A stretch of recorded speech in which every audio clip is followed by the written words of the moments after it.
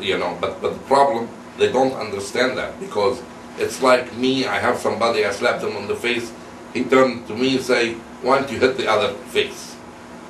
Then I'll hit him the other side too. No. I get my power from his weakness. Let me tell you that. Why you, a journalist asked me from ABC at the time of the martyr of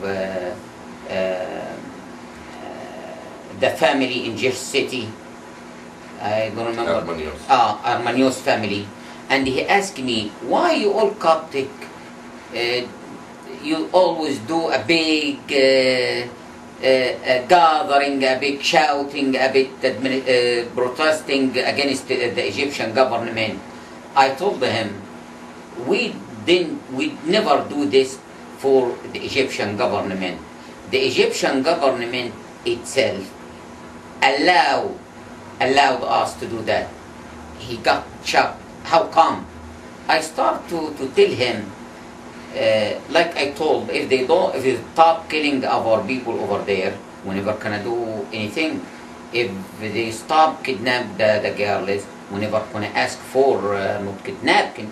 If they stop burning the church, we're never gonna do it. But Mubarak himself and his regime, who is the one let us do whatever we're doing right now. Because like I told, if they stop doing that, we're never gonna find something to say. I guess you're missing the point. The point is very simple. If you are weak, expect people to take over you, to overcome you.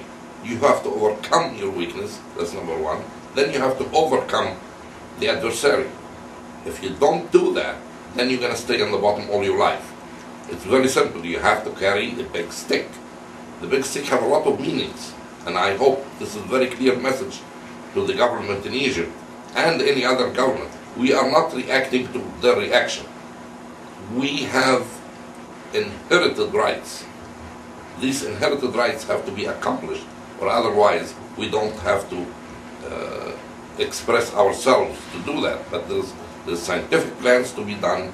On the long term, we will overcome not only our weakness, but our adversaries. So there will be no adversaries whatsoever, and their actions will be moot, and their actions will be weak, and they will be at the bottom, not us at the bottom. We will be floating on the top. Okay. That's the bottom line. Doctor, let me just explain this to you. You mentioned 3 times, if you are weak, the people take over you. That's when I'm weak and somebody take over me. This is a coward man or a coward regime.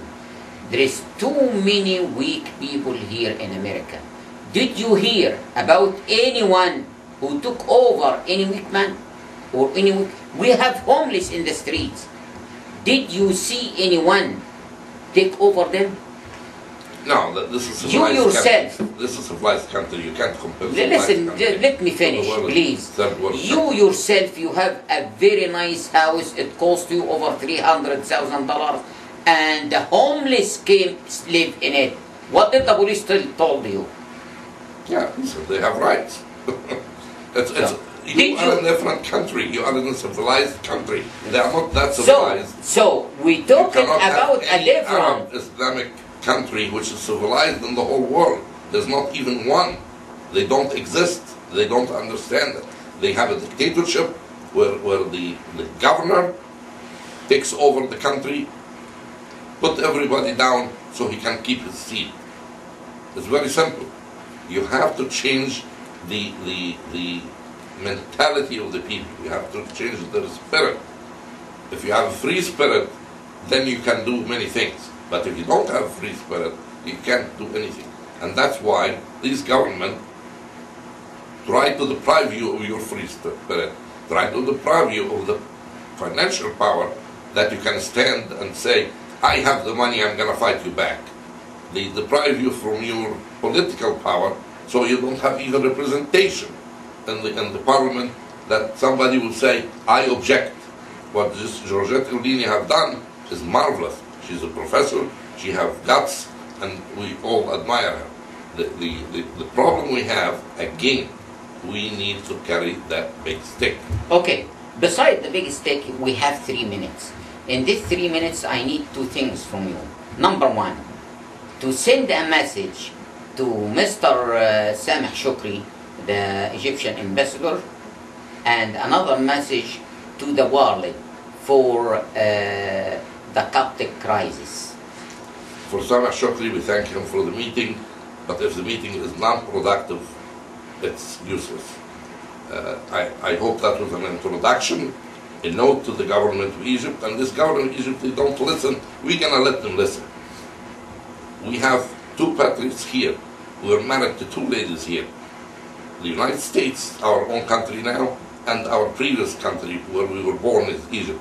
So we have to combine our patriotism for both of them. When I go to the America, or the American people ask for help, I'm not going against the other country. These are my country as well. And I'm an American citizen, I'm proud of it. But the world have to take notice also. And we have to go to the United Nations, we have to express our feelings. The whole world have to take notice through journalism, through press releases, through these meetings. The world have to hear us, period. All right, thank you very much for being with us, Dr. Zak. Ladies and gentlemen, thank you very much for being listening to us. We feel that we are pleased for this program, and we will see you again in our Coptic crisis program. Good night.